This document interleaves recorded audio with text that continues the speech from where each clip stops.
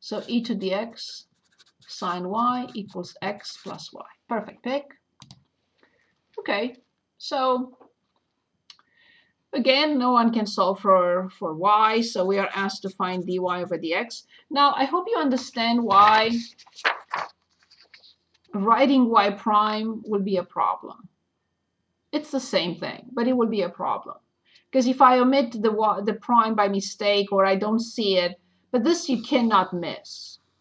That's why we're using this notation in implicit differentiation. That's one reason. The other reason is to remember that this is a function. This is a function. So we are going to apply this operator to both sides. This is, I have to be very careful because this is a product, but also this is a function of a function.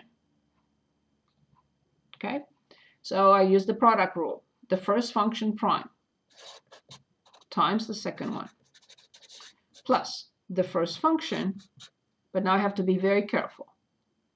I differentiate the outer function first of the argument times the inner function prime, which is what I'm looking for. The other side is nice. X prime, just the variable, 1. But plus dy over dx. Good. Now this term and this term have the variable, but these do not.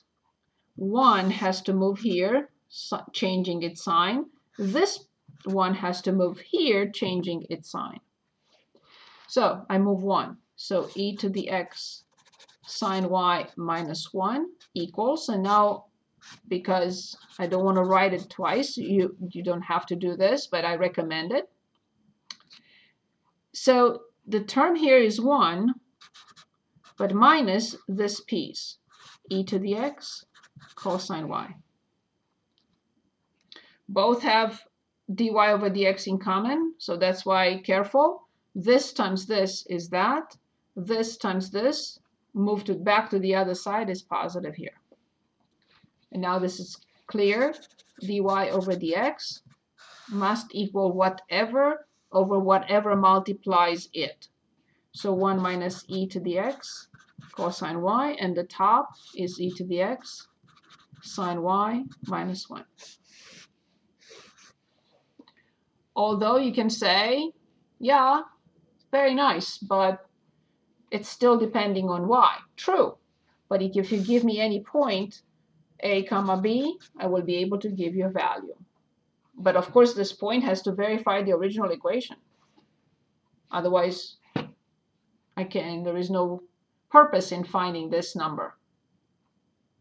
So whatever the function was, this point a comma b, it will give us the equation of the tangent and also the slope. This will give the slope.